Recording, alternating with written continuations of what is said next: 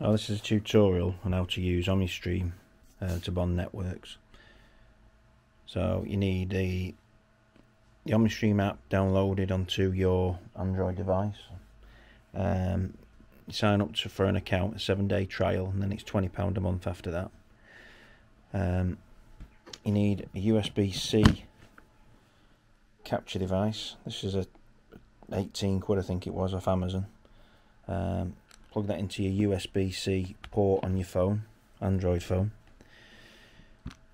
Open up the app.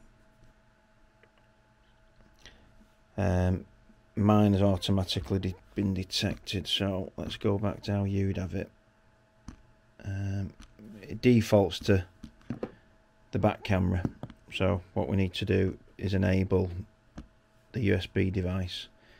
So camera, the very bottom one.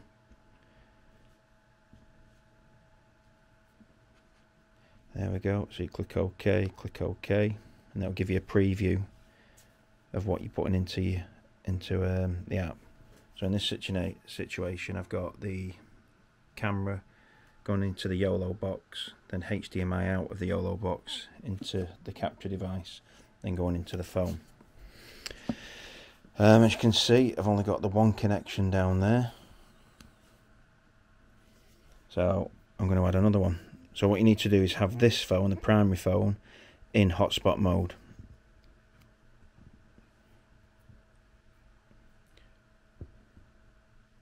On the secondary phone, what you do, you just download the app. You don't need to have an account, because what you're going to do is put it into secondary device mode. I'll show you that. So you click on this one here, and it says there, join a secondary.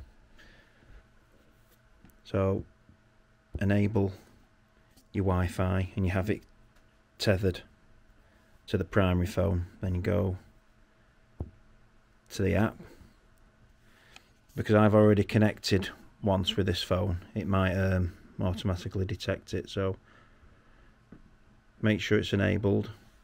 It's searching for the other device. There we go, that's connected. So I've got two now, two connections. So we get a third device, exactly the same thing.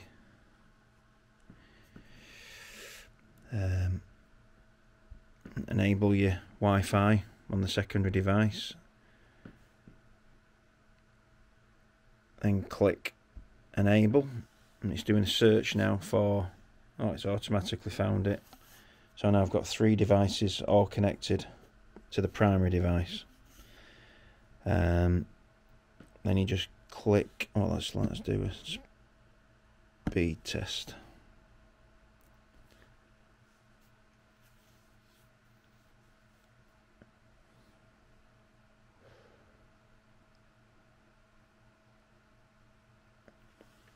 So it's found some issues, but it's got a total bit rate of 6, requested bit rate of 3. So you can see one of them, the top one, the Vodafone one, is a bit poor really.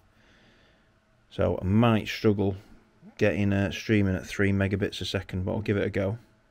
So all your destinations are all configured on the server side of the Omnistream. When you set your account up, you get username and password. You can log in from there and set your destinations up. So you just click live on here. Now it's going live. It's stopped flashing. So if you click on this one here, the little pie chart, it'll show you how all your connections are going on.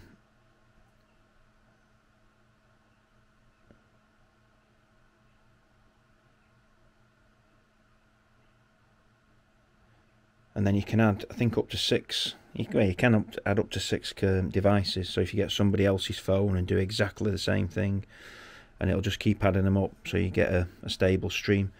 Here you can change the bit rate on the slider. That's basically it. Just give it a go if you've got a capture device knocking about. Sign up for the free trial and see how you go on.